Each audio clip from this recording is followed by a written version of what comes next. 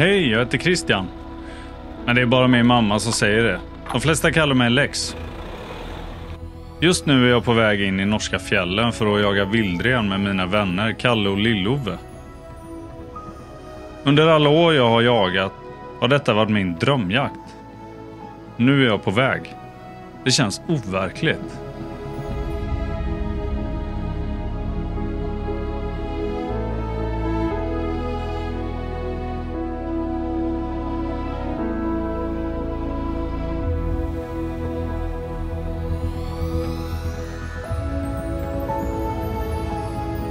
Vi har haft turen att få varsin licens. Kalle har licens att skjuta en kalv, Lill-Ove simle och jag har licens på en stor bock.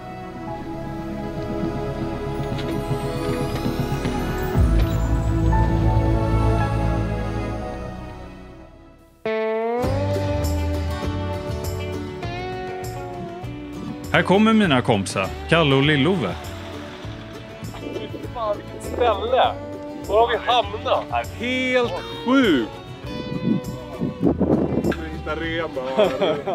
Det känns ju som renlandskap. Jag ska montera den här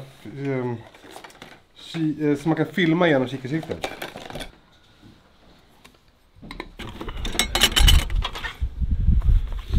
Jag kommer jaga med den här Deerhead.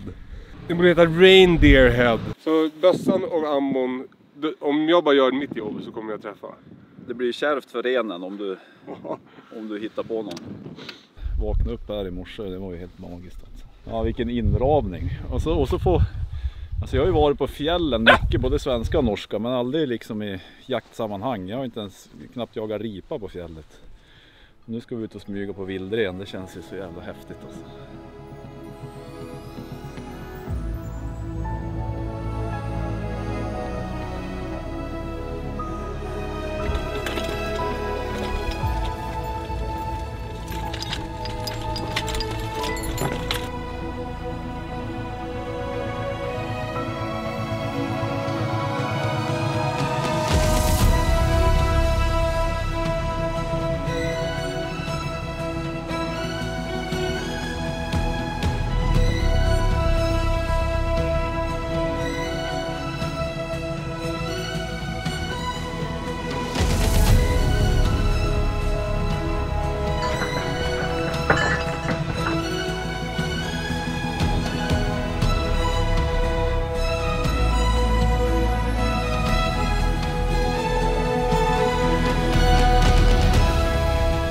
För mig är det här ganska liksom speciellt för att jag har drömt om att jaga vildren ganska länge.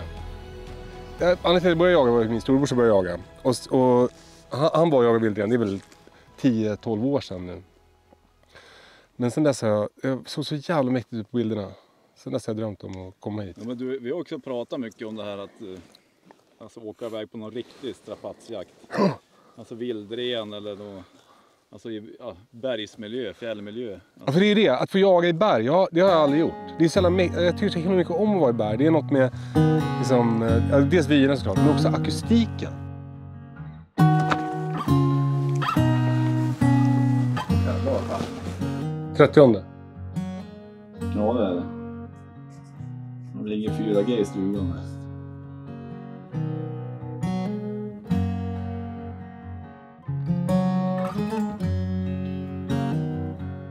If I'm lost along the way.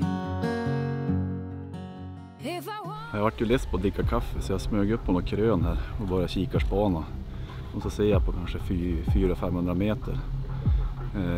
Ja, så precis uppe på höjden som en rygglinje som jag uppfattar som bara försvinner bakom och rörelse. Så jag hoppas ju innerligt att det är en ren här borta, annars kommer jag bli idiotförklarad. Jakob har ju som bara han har som ett tonfall. Men det var ändå som att man hörde allvaret i hans röst när han såg att Lill-Ove och komma ner från den stora kikarspanan. Det är rätt mycket som hänger på Lill-Oves obs nu. Alltså det här snor ju liksom 45 minuter av jakten. Tänk man har sett ett får. Och kolla, en örn. Så det känns som att jag kanske inte riktigt tror.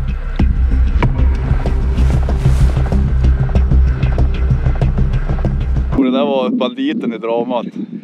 Det var den där bruna pälsen. Det var väl arslet på det där fåret sannolikt som jag såg försvann. Borde förbjuda bruna får. Jag sköt den och sen så tog jag på trofén lite snabbt.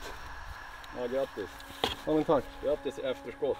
Først så trekker jo villren alltid mot vind, og vi har en sørlig del til terrenget, slik at det mesteparten av ren har trekt nordover. Den er veldig känslig for lukt, så at du er nødt til alltid, når du skal komma i kapp med en, så är du ta hänsyn till vind. För att de vill gå, alltså känna vittringen framför sig. Ja. Det är så otroligt svårt för mig med norska. Jag fattar liksom ingenting han säger. Så jag frågar på frågor hela tiden så här, liksom om det här stället. Om det, liksom, jag fattar inte vad man säger. Jag ler typ. Jag sa precis, tror jag, att när vi kommer upp på toppen här, då blir det bra utsikt. Alltså då blir det bra utsikt.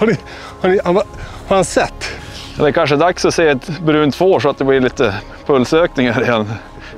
Klockan är 3:10 och vi har ätit en kanelbulle och druckit en kopp kaffe på hela dagen. Norska lunchkulturen är under all kritik.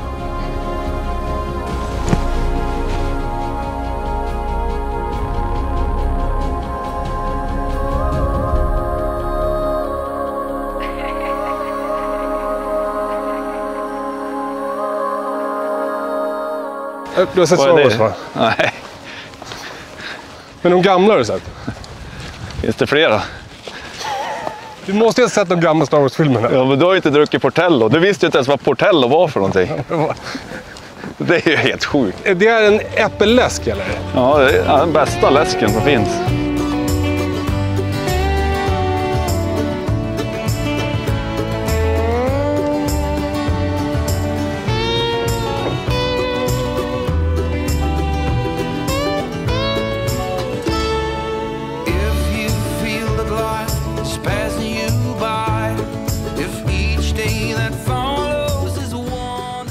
Om man ska summera ren jakt så kan man säga att det handlar ganska mycket om, det är inte så mycket ren, det är ganska mycket gå. 8 jävskoa nacho-chips. Nacho-chips i Stor i San Diego. Hur är det? Ja. Coors Light och nacho-chips. Så har vi gått lite fel. Vi fick en 3 kilometer extra här på slutet. Vi har ju ätit läfse och macka idag. Ja, det vart ju klassisk norsk manér, matväg. Du går in och äter. Ja. Alltså om man ska vara efterklok, då hade vi kunnat hålla ihop. Ja. Eftersom vi har sett, det hade varit bättre eftersom vi såg ju en stor bock. Ja, det är sant. Jag såg ju er tur och ni såg mitt. Ja. Så bara, ja. Igen, att imorgon ska vi jaga, det är vår sista dag här, jag och Jens. Ja, men du kunde ju, om det skites imorgon kunde du stanna en dag till med. Ja, exakt. Men liksom, om du inte skjuter imorgon, om du har sista dagen, då får du inte ge dig. Nej. Då får du ju köra tills det... Ja. Jag är så sliten.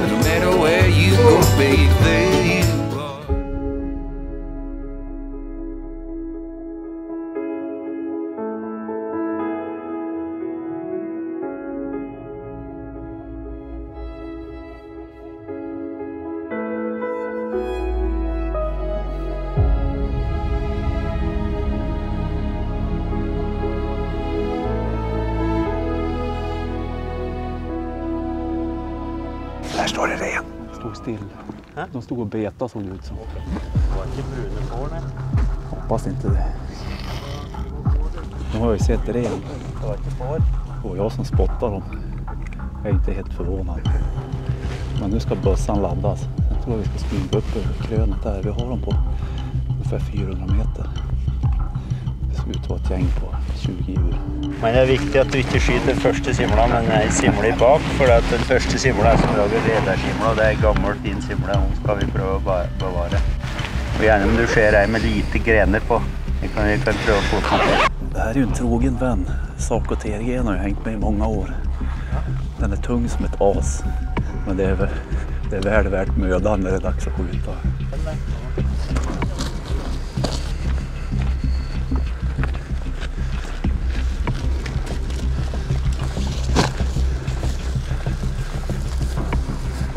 Oj, nästan rakt i ansiktet. Han var rädd för något borti där. Han ligger och siktar där, men han vart varm. Ja. Det ligger en kar och siktar där. Jag ser fan orange massan härifrån. Nu står det en upp där. Ja, men helvete, man. En dame utan.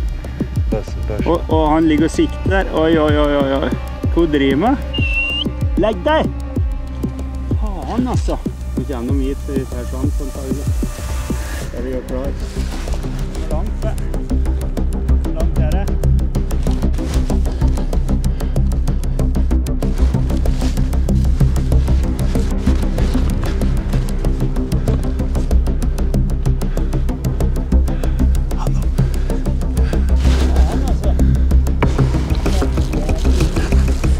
Det var ju spännande.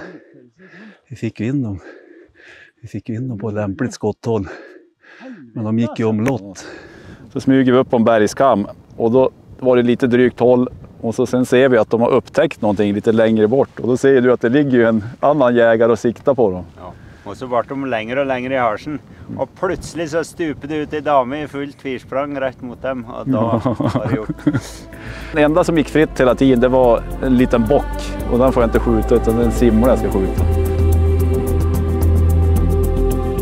Nej, han har den blicken. Nästa krön, då kommer jag se dem. Kul att se er. Det var ju långt, väldigt långt. Fick ju slita liksom. Har du siktat på den? Jo, siktar på flera stycken. Men? Sitter i från björnjakten, nu har vi fått någon trigger freezer.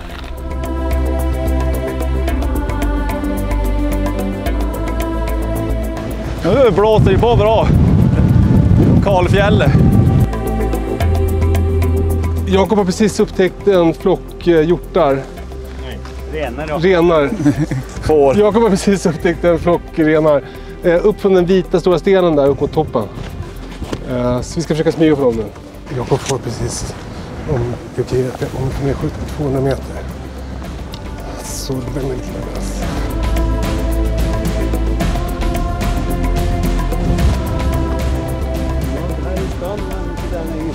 Det var ungefär här. Det var här nere vi såg dem. Så man kan gå upp i den här ringen.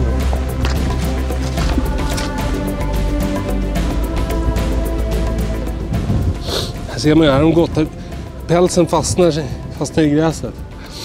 Den har rullat så här redan. Det är överallt här. Här tror jag vi har en lekplats. Alltså att de har parat sig här. Simlan och storbocken rullar runt här i gräset. Och lämnar sådana här spår efter sig. Vi har siktat ett gäng bockar som ligger precis på kammen här borta.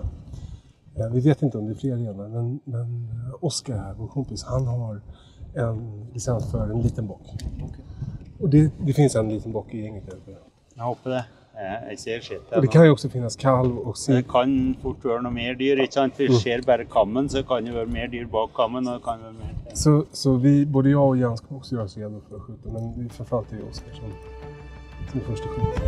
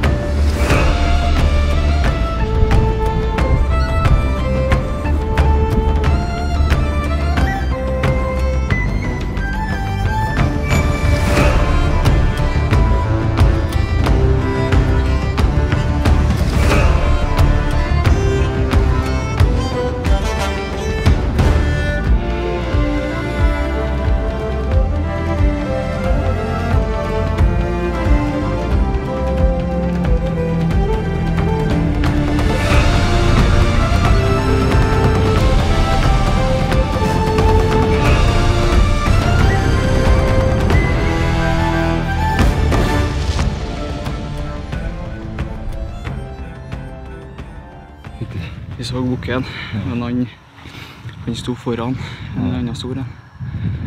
Så jeg måtte bare holde han skuddet. Men det var en kul opplevelse.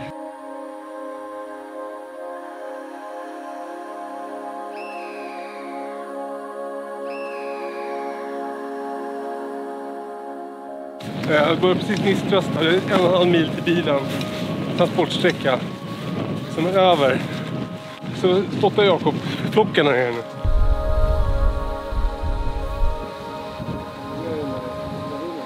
Så prøv å komme oss ned i den ravinen der på bakgata. Og da er vi på hold. Ja. Da blir det rent.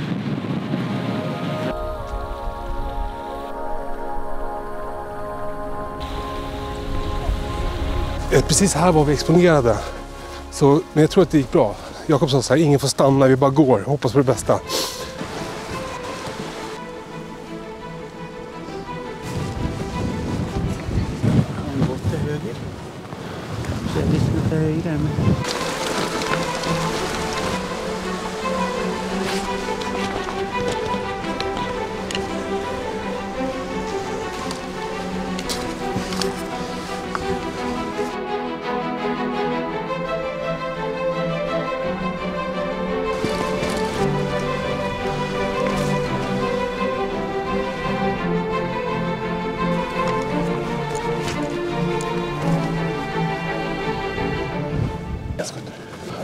Ja, nice car.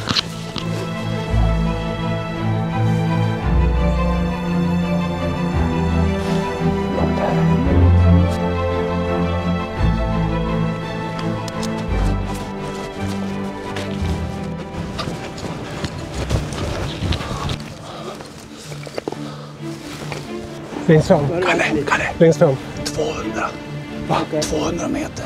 Nummer 2 framifrån, men nummer 2 är en kalv. Kalle, längst bort är en kalv. Ja, jag ser. Ja.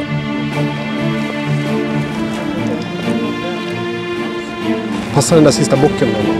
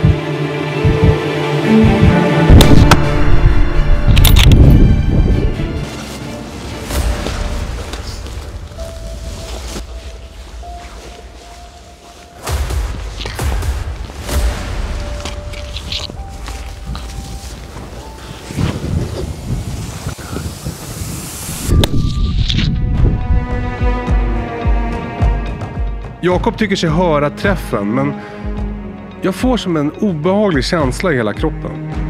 Jag måste gå ner och hitta min innan vi börjar kramas. Jag vill se.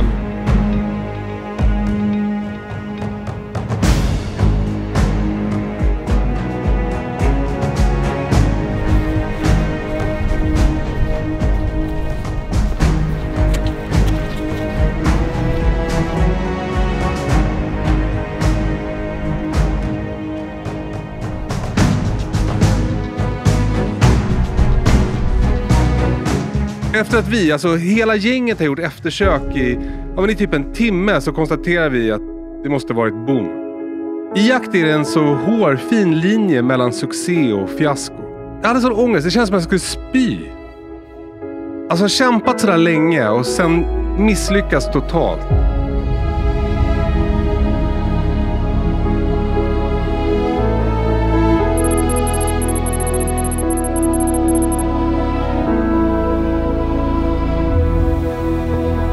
Alltså mäktig upplevelse. Det känns som att vi har gått konstant dagens ljusa timmar i 6 dygn. Vi har sett ren, nästan kunnat skjuta ren. Vi har inte sett ren, vi har inte sett ren. Och nu var vi i princip på väg tillbaka till bilen. Min och Kalles sista jaktdag. Och så säger guiden, där är flocken. Och så gick vi ner efter en bäckravin, ner i ytterligare en ravin. Och så skulle vi komma upp där man tänkte att nu blir det god läge. Var de borta. Helt plötsligt så ser vi någon stor bock. Och så ser vi ju, jag vet inte, är det 100 renar som går förbi oss. Vi får inga lägen. Och kalvarna var ju på drygt jäkla håll. Och vi såg bockarna kom närmare, storbockarna. Och de får vi inte skjuta. upp på nästa höjd. Och då lägger vi oss och så känner jag, men nu, det är ju nu eller aldrig. För nu blir det snart mörkt. Och strax efter skjuter jag och den här rasar ihop i skottet. Det är inte jättenära till bilen och den här ska bäras ut. Men ja, jättehäftigt.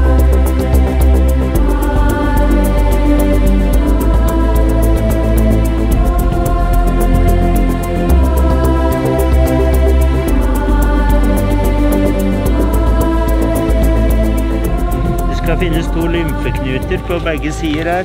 Der finner vi den ene. Og så tar vi hjerneprøven. Buen opp mot skalltaket. Ned. Der var CVD-prøven tatt.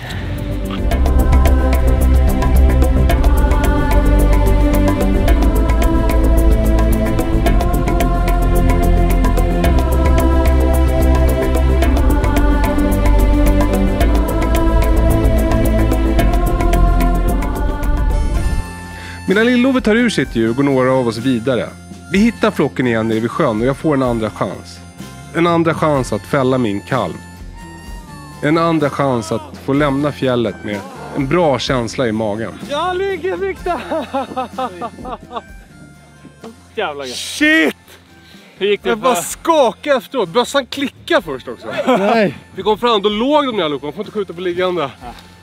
Vad glatt. Så jävla skönt! Jag tänkte så här, jag säljer den här jävla bössan. Jag kan ta ett helvete, jag kan aldrig skjuta längre än 30 meter igen. Så ställde sig simler upp, men alla kalvar fortsatte ligga. Och så var det någon kalv som reste sig och sen gick de inte fria. Så var det 2 kalvar som gick fram och dia. Och sen gick en av dem fri. Och då sköt jag den. Så gick de iväg och då låg det en kvar med en stor luftbubbla från lungan. Alltså fy fan vad skönt, jag började nästan grina. Ja, men vilken...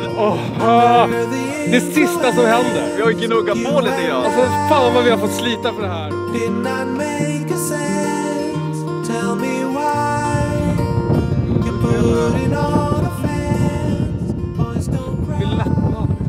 Det är bra stycke i forhold til forvaltninga. Nå har du skutt en liten, i forholanglang, forholdsvis liten kalv. Ja. Og det er jo det ideelle. Det er jo dem du skal ta ut, sånn at de store får lov å videre. Dette er et bra gjerning.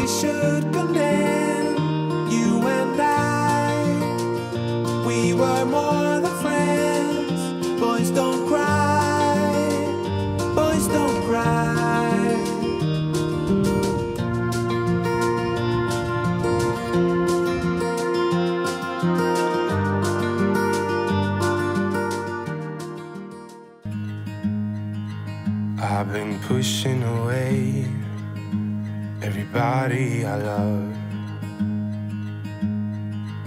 I don't know what to do. Need a sign from above. Du, har det så bra nu? Hoppas du hittar storbocken. Ja, kämpa. Hoppas ni hittar några älgar. Ja. Ja, men stort lycka till. Ja, tack. Ja, tack för de här dagarna. Vi 3 drog lott om vilken licens den skulle få. Och jag fick storbocken. Nu är jag ensam. Mina vänner åker vidare, men jag är kvar in i det sista för att jaga min dröm. Min storbock.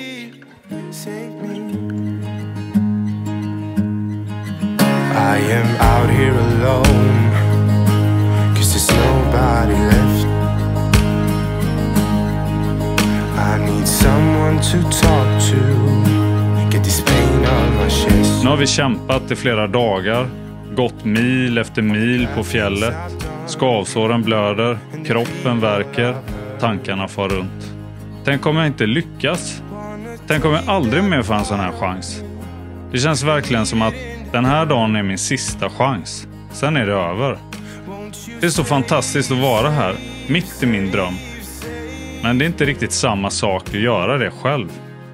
Jakt för mig handlar mycket om gemenskapen och dela motgångar och framgångar tillsammans. Om några timmar är det mörkt och jag måste vända hem igen. Jag får kämpa för att hålla hoppet uppe.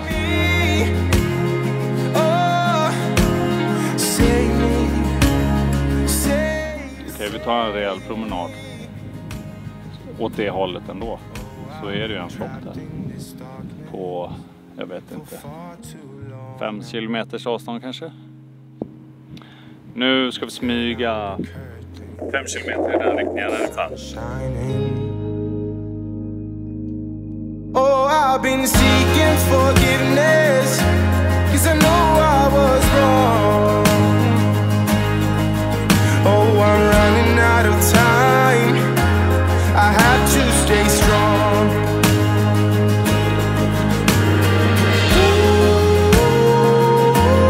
Sett en ensam bock på så pass långt håll att jag tänkte kolla om lite mer förstoring. Kanske en bock till.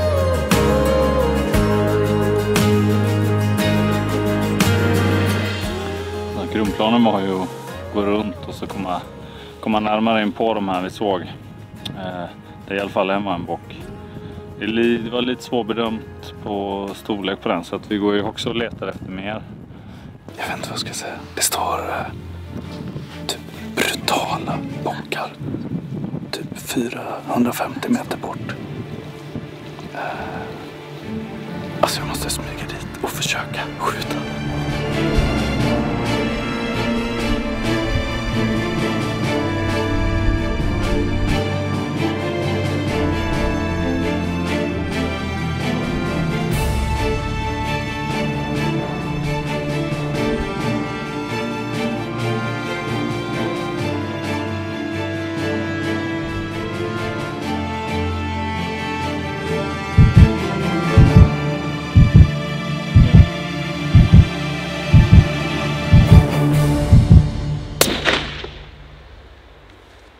Ja, det träffen.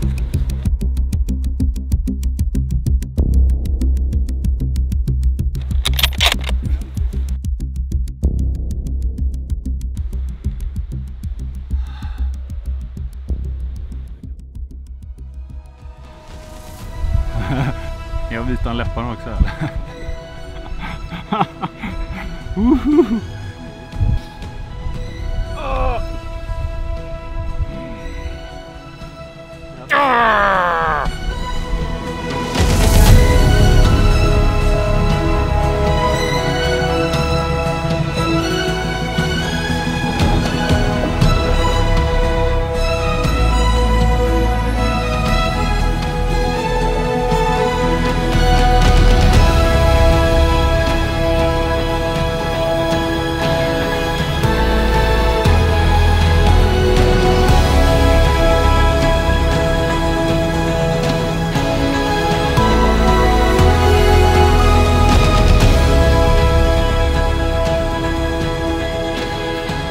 Både är det så här svinkul, men det är också lite så här lättnad.